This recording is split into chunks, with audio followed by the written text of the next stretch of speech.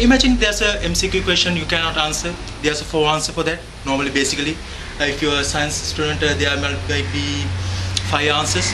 So basically, you take the answers and read the questions. If you don't understand it, you don't know how to answer the question. What you do is you take your whatever the hand you are using, and imagine in this case scenario. Imagine there's only 4 answers you have given.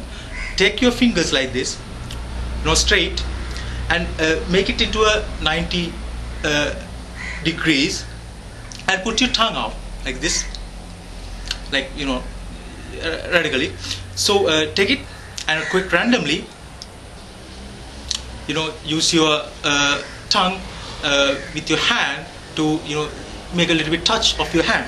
So then take your fingers like this and see what's the finger which has more spit on, because sometimes will be only one finger you have spit, and there could be several fingers you have spit on. But with the difference, you take whichever the finger has more spit on. For in this case, the third finger. So it's basically starting from the small finger like this, like here, 1, 2, 3. So third finger is the finger which has the most spit on. So 1, 2, 3. Third one is your answer.